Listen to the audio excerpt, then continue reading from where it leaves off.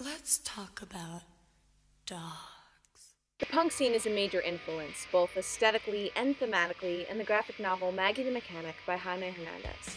One of the main characters, Esperanza Hopi Glass, plays in an all-female punk band, while the rest of our cast of characters are sporting leather and cropped jet black hair. Yet the novel also echoes the frustrations of womanhood, a rebellion against gender binaries that speaks to an era of the punk movement known as Riot Grrl.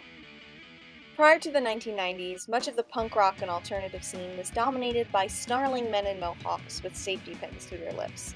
At male-dominated concerts, patriarchy ruled as female fans and aspiring musicians were ridiculed, assaulted, harassed, and generally disregarded by their male peers.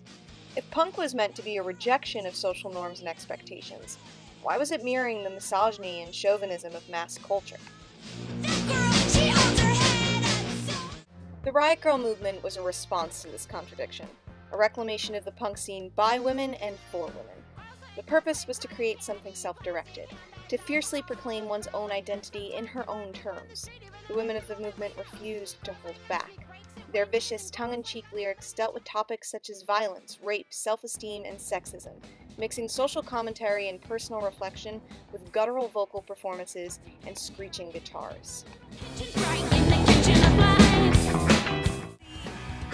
While bands such as Bikini Kill, Bratmobile, Heavens to Betsy, and Slater Kinney made strides with the onstage movement, a subculture developed rapidly, marked by picket signs, protest marches, and the publication of self-produced, pocket-sized magazines called zines.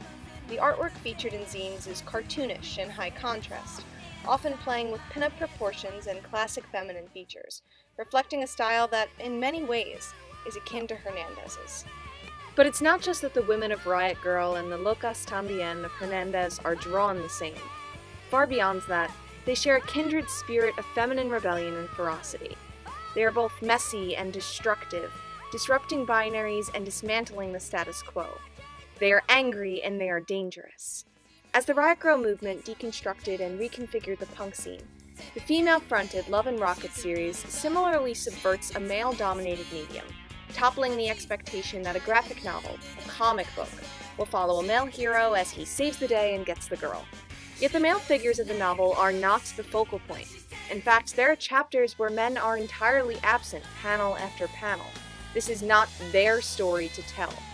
Instead, we find a cast of women, relying on other women for guidance, for sex, for friendship, for power, and ultimately, for love.